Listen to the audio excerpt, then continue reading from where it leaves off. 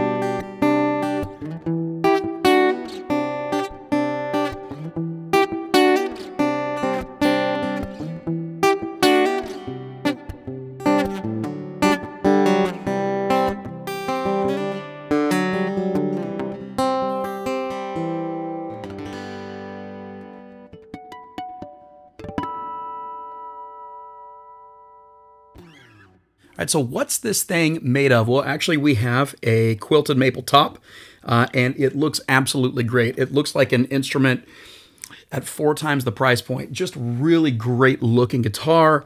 The quilted maple being finished in a nice gloss. I'm a huge fan of the looks. I get a lot of comments on this guitar when I'm on stage. The sides and back of the guitar are mahogany, and you can see a really nice wood grain in the mahogany, also with a very lovely gloss finish.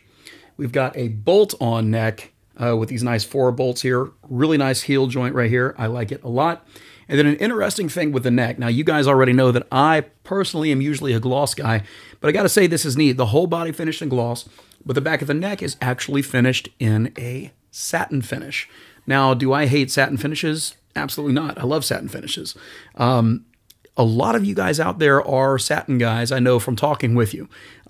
You may very well really love this neck because if you like to play fast, you want to get around on the neck, and if your hands are sweaty, you don't want that to hold you back, then this is the kind of finish that you'll like for that. And I find even though that I prefer gloss most of the time, I find this is extremely comfortable when I've played it on stage. I love how it feels. They did a great job with the satin finish of this neck, okay? The neck itself is actually a 3-ply mahogany neck, reinforced with maple, and I really like it. And we got some really good hardware on this guitar as well. This is a rosewood bridge. Both the saddle and the nut are bone. It just doesn't get much better than bone. And then for the other hardware, such as the strap pegs and tuners, we have chrome hardware. Now let's talk about the electronics of this guitar because it's very interesting. There is no built-in preamp. There's not even a volume knob, tone knob, nothing. The only thing on the guitar that you're going to be able to use to control its sound is your playing of it. The pickup is actually a Fishman pickup. It's a passive piezo pickup from Fishman. Obviously, with the absence of an onboard preamp, I'm going to use whatever it's plugged into to get my sounds. So today in these demos, today you're hearing it through some of my acoustic patches for the Line 6 Helix LT. And then live, I've been running it through a Samsamp Tech 21 acoustic fly rig. And you just need to run it through something that's going to give you the flexibility to beef it up and play it and hear it the way you need to hear it. So let's hear this guitar a little more, and then when we come back, I'm going to tell you my personal experience with it, my pros and cons, so that you could consider these things in considering purchasing an Aria APE-100. Let's check out another demo.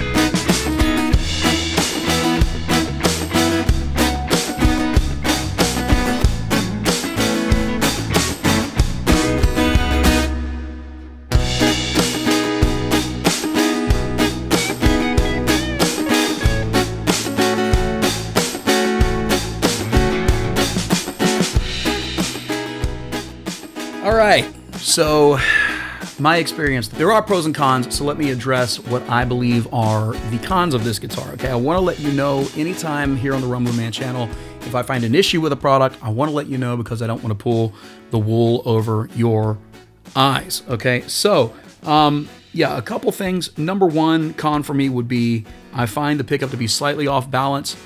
I find this a lot with affordable and acoustic electric guitars. Sometimes you'll find with a piezo pickup that one string is louder than another, one string is quieter than another, etc. What I have found with this particular pickup is the high E string is a bit quieter than the other 5 strings. Is that going to stop me from playing the guitar? No, but I do a lot of leads, and I have found that it's hard to do leads effectively when one of the strings is quieter than the others. When this happens, from what I've been told by guitar luthiers, is it's generally something in how the piezo pickup is mounted or in the pickup itself. It's not something that you can just fix. But if you're out there and you know how to fix that issue, please drop me a line in the comments of this video and tell me if there's a way you know of that I could make the E string be the same volume as the other 5 strings. That would be nice. Another con is tuning stability and intonation. It's not terrible at holding tune, but it doesn't hold tune as well as the other acoustic electric guitars that I have played. I don't think this really has to do with the saddle or the nut because they're both bone. Obviously, you should treat them, but I don't see them giving you a whole lot of trouble. I want to say, though, that these tuners don't impress me a ton. They're obviously a Grover style tuner, but they are not actual Grovers, and I've noticed they're just not my favorite. They're not bad per se, but they're not my favorite. I would absolutely recommend upgrading the tuners to a set of Grovers or another brand you like, maybe some locking tuners, some Spurzels, whatever tuners you like. Plan on upgrading the tuning machines for optimal tuning stability. Also, intonation issues when I'm playing lead up in a higher register. Sometimes, and I'll be doing that over a loop, sometimes the notes will sound a little bit off to me. So I'll be a little more careful when I play. So that could kind of get in the way of things. That said, is it a deal breaker? Is it going to cause me to not play this guitar? No. One other con for me is just the strap pegs themselves, just kind of the way they're shaped. Some straps will go over there perfectly, but one of the straps that I use being a thickly padded leather strap, I have a very hard time putting the strap on this guitar, and sometimes I have to do it over and over and over. So just be ready to be flexible as far as the strap you use goes. So there's 3 cons for you, but what about the pros? I mean, what about the looks? So pro number 1, the looks. This guitar looks like a guitar of far more monetary value than what it is. And also, I've got to say, the sound. I did mention an issue with the sound that I don't care for, but actually, this Fishman passive piezo pickup sounds very good. When I really amp it up with, one of my preamp pedals, it sounds great. It sounds really cool to strum or play leads. I love how it sounds. I think it would sound great in a mix with a band.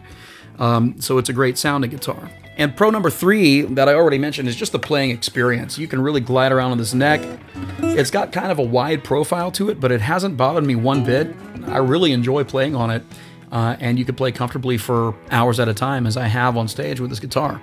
So it's definitely a cool one. Try one out for yourself if you can, or if you want to take the plunge and go in and order it. I do have a link in the description of this video at which you can do that.